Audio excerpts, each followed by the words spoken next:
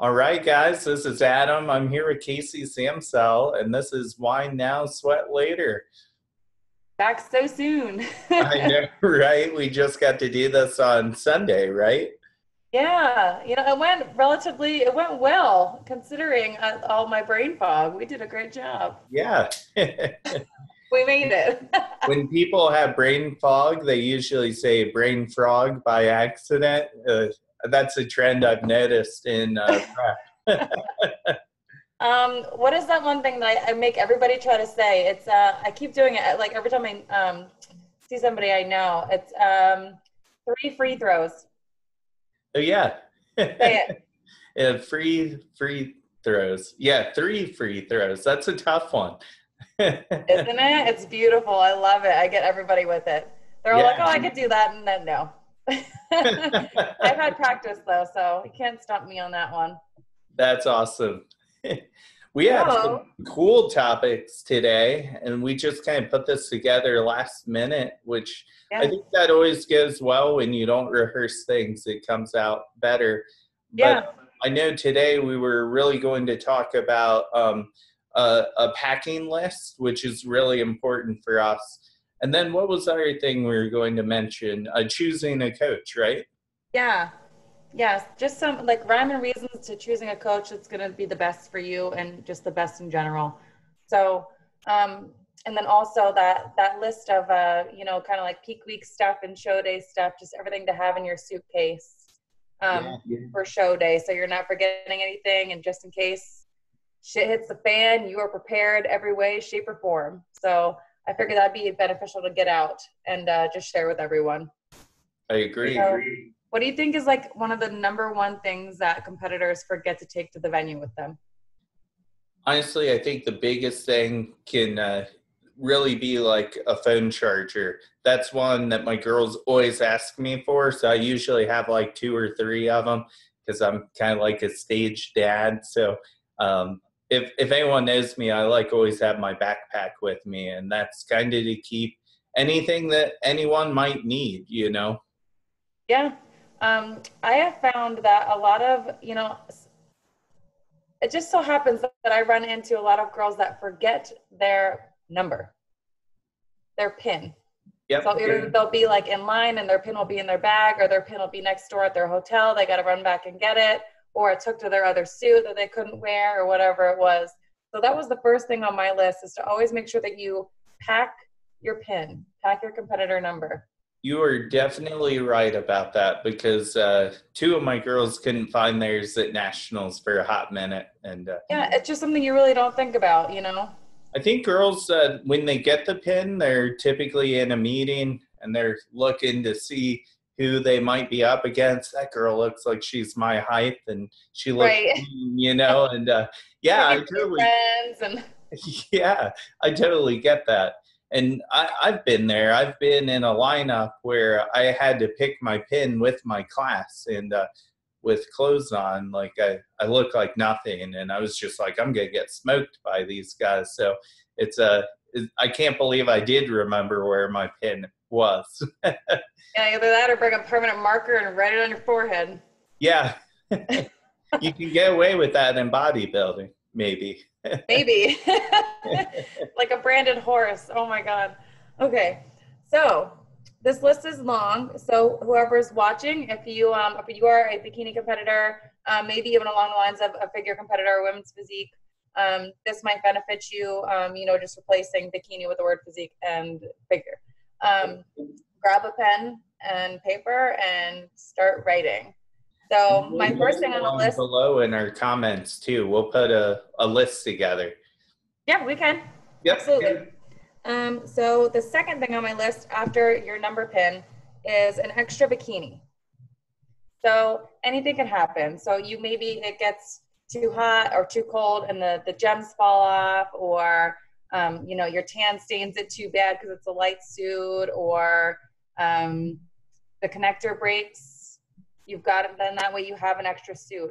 Or, and I actually even suggest, if you're going to bring an extra suit, that it be the contrasting color. So if you're bringing a red suit, also bring a blue suit or a purple suit. So that way that when you go on stage or you see the stage, if that background is really, really, really red, like there's no contrast to the red, you wear a contrast to the red, blue or purple. You know what I mean? Absolutely. Yeah, Or so you notice a lot of girls are wearing blue and you think you want to stand out from the mix. It might be a good time to make that switch decision.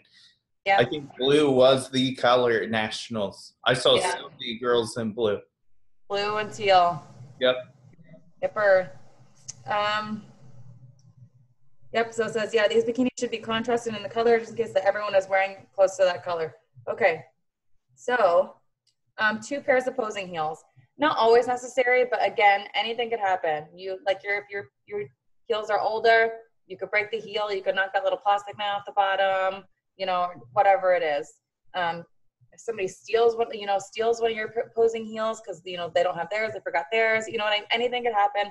I always bring double of everything. And then I have the extra jewelry too, because jewelry easily breaks. So just make sure that you have extra jewelry on hand just in case. And your tanning products. We know that taking tanning products with us, because time is of the essence. Some schedules can change. Sometimes they'll take bikini from last and put them up second. You know what I mean? So when timing is crucial and you have to get backstage and be ready, and you can't wait in line to get your tan fixed, then you can handle it yourself. Mm-hmm. It's so nice. Wet ones.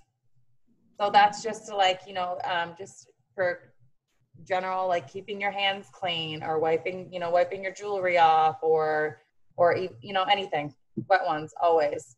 That way you're not touching people or touching your clothes or anything like that and getting anything on your clothes. A lot of people get really black fingertips backstage, so that's always great to, cover that and, wipe that excess off because Great, because sometimes that you looks will. funny when you go to dismiss yourself on stage. Yes. And then we have some competitors use, their pump up goodies, so pump up sugars and salts and stuff. So I see a lot of people using sour gummies and things like that, or candy or chocolate or whatever it is. And that's to each their own, whatever they're prescribed to do, so. Yeah.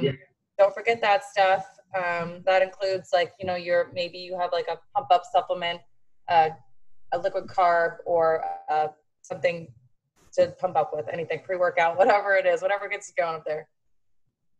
Your extra meals. So you never know. I remember one time I was supposed to go on stage at the New York Pro around, it was 11 a.m.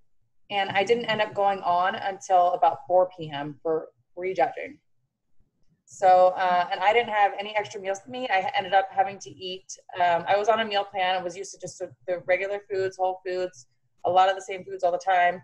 And I had, in that amount of time, had shrunk significantly because my metabolism I was dry. I was flat. So I just felt like I couldn't get a pump, nothing. So I went and I grabbed a Nathan's chicken sandwich, which I wasn't a huge fan of at the time, but I'll never regret it because it got me nice and full for the stage.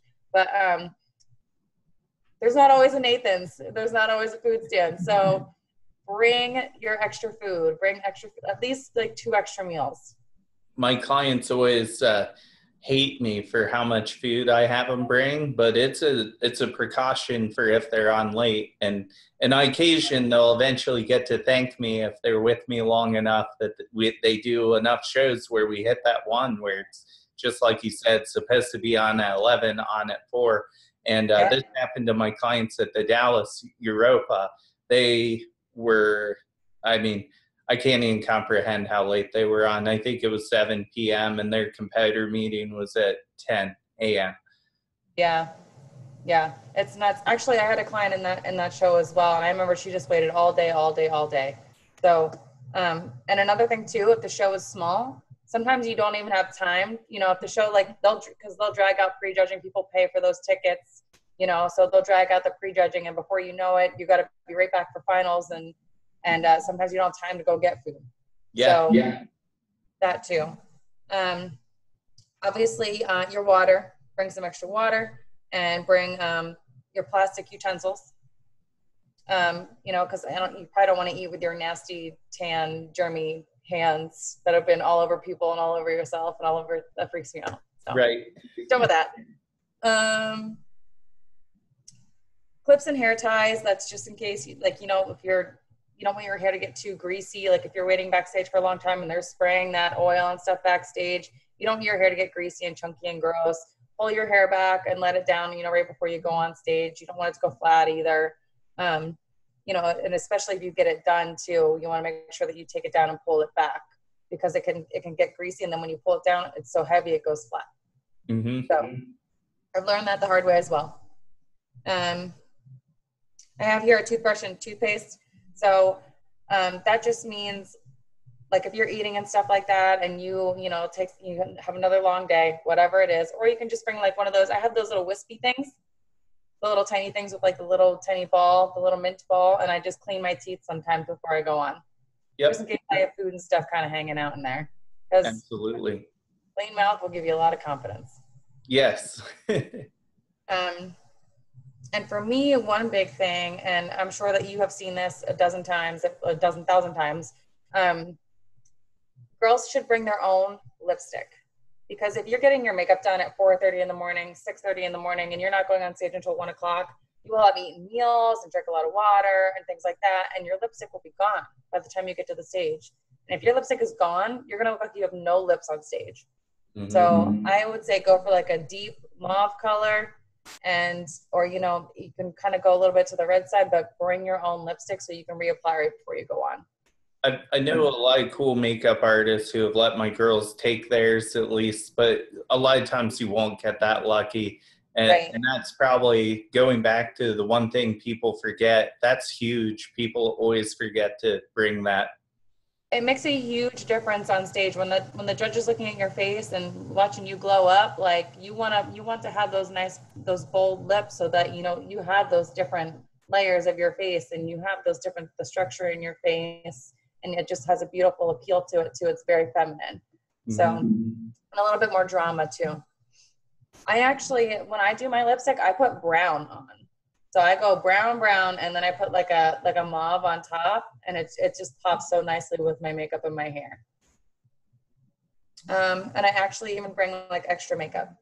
So like I'll bring like extra bronzer, and I'll bring my brushes for my eyes and stuff like that, just in case like something happens, like somebody accidentally gets water on you, or you're sweating, or whatever the case may be.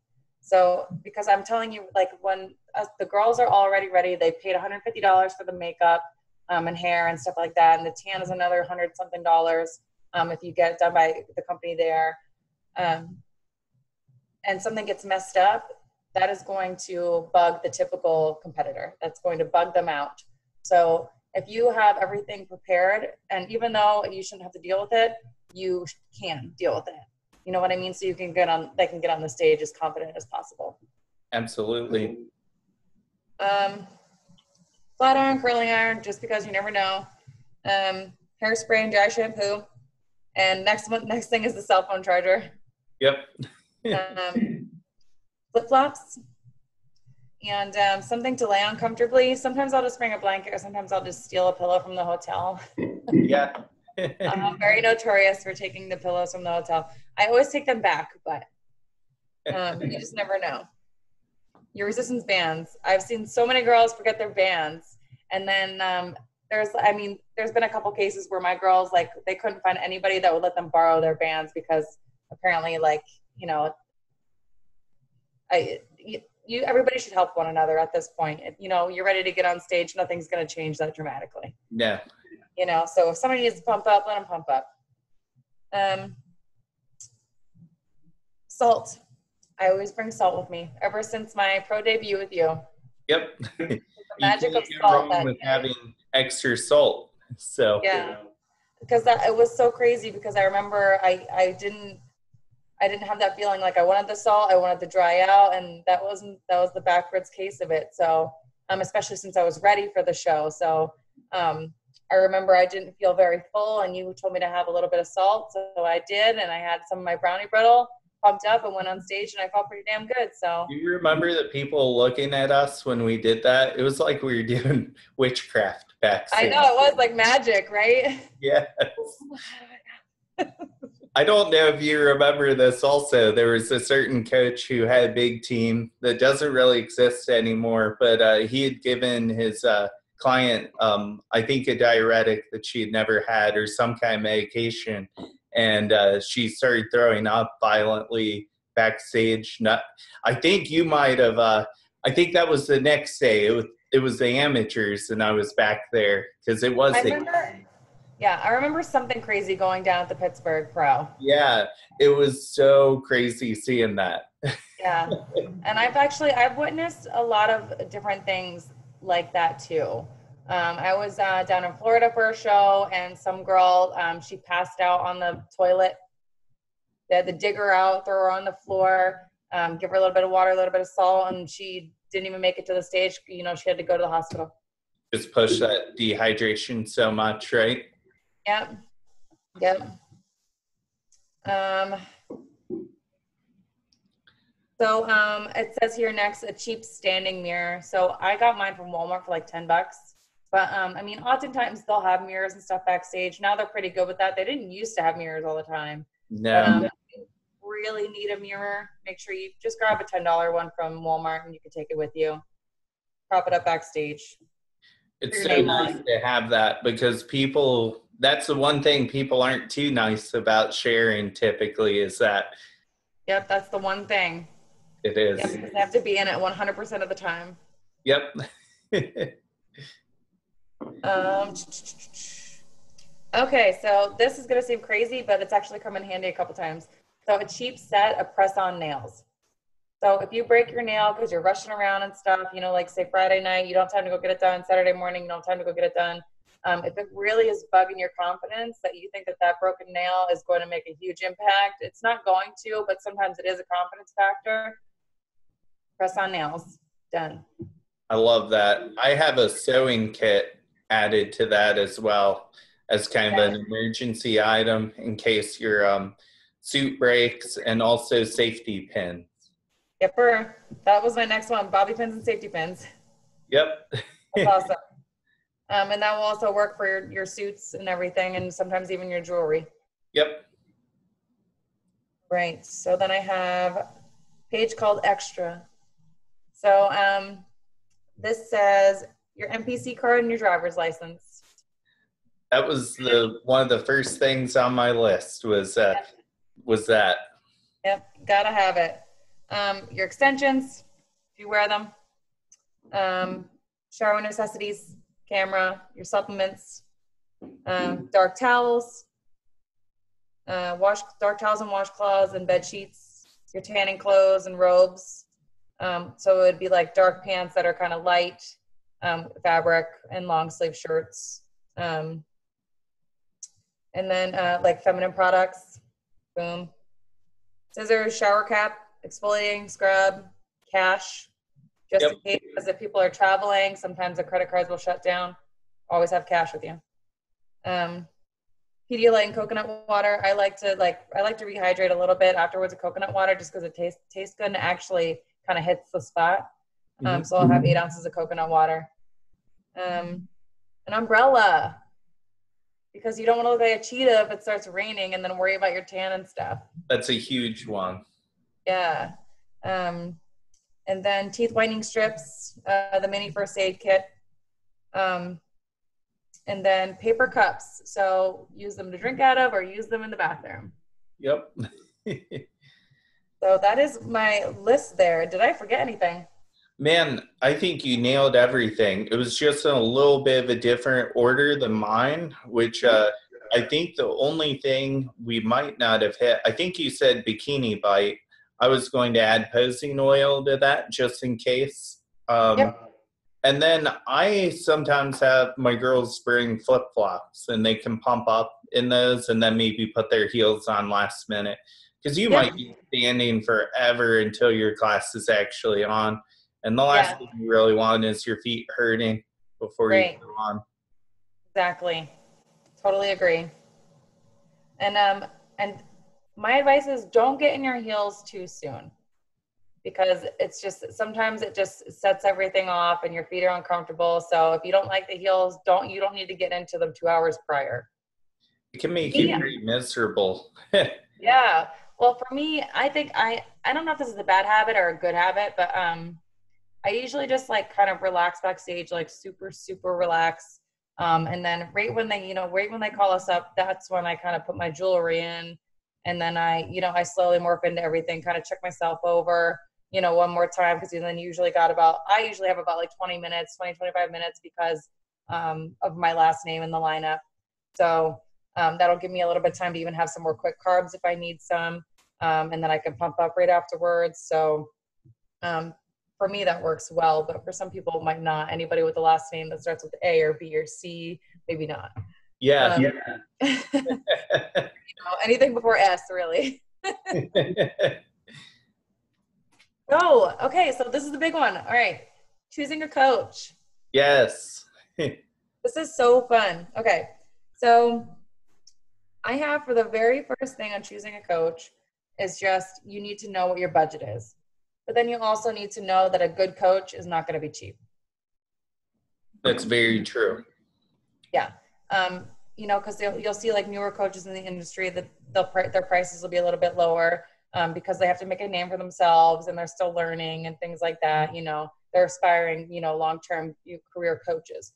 So it's going to be a little bit of different run than it would be to go with an experienced coach with some certificates and things underneath their under their name and everything else. Definitely.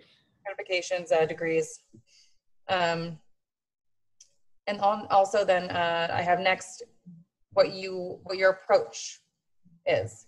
So Or like philosophy. A lot of people ask, like, what's your philosophy on prep? yeah, just do it. That's my philosophy. Um, no, but like an approach, like say, if you're used to doing macros and you're very fluent in macros, and you want to try a new approach, like a meal plan, something different, then you need to find a coach that is, very fluent in meal plans. Because that, honestly, that's, both are a little bit complicated to start out, and you need to understand them both in order to be confident with them. So you've got to communicate with your coach and develop an approach that's going to work for you. So you have to select a coach that will work with you on the approach that you want. Right. And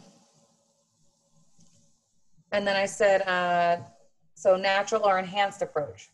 So there's some coaches out there that I feel would just, with the, flick of their finger, just pop their athletes on whatever they think that they need, rather than giving it a good go without it. Or, a lot of athletes don't need it, bikini athletes specifically. But I do know a lot of us that use them. So it's just really, it's your personal preference there. Yeah, I had a girl come to me and she had switched coaches mid-prep. And she said, so I had bought all of this. When do I start taking it? And I said, this is your first show. I said, honestly, I wouldn't even consider it until you find out you absolutely like competing. Because you could do this and you're just like, you know what, Adam? Like, I love training. I love the dieting, but the whole getting on stage thing just was not for me.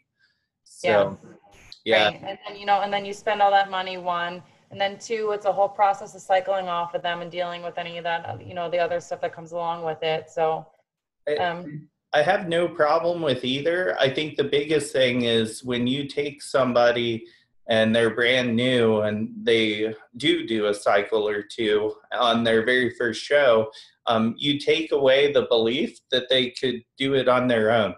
And I think whenever that person wants to get in shape ever again, or, they just want to lose pounds for summer, maybe they're doing a vacation with their family, they're always going to revert back to what they know. And that really limits them to, that's all they know. And they're like, where do I get clenbuterol to lose weight for summer? And that will always be their philosophy, just like how many people do we know that do Weight Watchers because that's all they know? That's the only way they know how to lose weight. Right. Yep. Yeah. And honestly, I think that a lot of competitors do use enhancements. They call it gear. There's so many names for it. But yeah, Real name is my steroids. But I think a lot of athletes use it to compete long term. Meaning, I know like when I begin to compete, my body literally starts eating itself from that point on. So it's hard for me to maintain muscle, and hard for me to get. I what is it called? Like hypermetabolism, right? Mm-hmm. That's a term. Yeah. Okay, so like my body goes one direction, and it takes me a long time to turn that sucker around. So I mean, I think that like just for like instances like that, I think people use that stuff too, just even like as a precaution. I think one reason you see that is you never look bad in the off season. You just get a little fuller, and we all have different areas we carry body fat. And I would say in your instance, you don't necessarily carry a lot subcutaneously under the skin. I think a lot of yours goes intramuscularly, and that gives that illusion that you're losing muscle, but you're really just losing that intramuscular body fat that's woven in between those fibers. And then that creates the maybe lack of fullness initially. Right. Yeah. So, and actually, I'm going to have to agree with you there first, like 100%, because I know that when I do come in a little bit overly full, when I feel like I've got a little bit of water under my skin, a little bit fuller, a little bit uncomfortable. Like we said, the judges just love that look on me. And I think it's just because I do have a bikini shape. I'm not just, straight and narrow and sucked dry. So that's definitely exactly what it is. So yeah. Right again, Adam. Knowledge is the next thing. So, I mean, I wouldn't really even bother talking to someone that doesn't have a certified personal training certification. Like that's just fair and square. Like, and they can only give you training. So that's just common sense. It says, how many years have they been coaching? Do they have any certifications or experience? Have you checked out their website or social media for any of this stuff? Next on the list is personalization. So coaches can do universal things, but not everything. We can do a couple different things universally, but everything, 90% of this stuff has got to be custom. Everybody is so different. So if that coach is known for doing universal stuff 24/7, probably not the best coach. Yep. One thing I always liked was seeing diversity in what the coach coaches. So if you maybe see just bikini competitors, like I would dare to say it's just going to be universal. But if you start seeing some women's physique or some bodybuilding, and there are some differences, obviously, because I know some great people that just do bikini as well, because that's their absolute craft. But I know even you've prepped men before, and they've done great. Yeah. So seeing that diversity, I think, is key, because that really does show that somebody doesn't you could never give a guy typically a bikini girl diet, and them do well. I even hate categorizing it that way, but it's just not going to work. Yeah, no, it's not going to. The approach is completely different.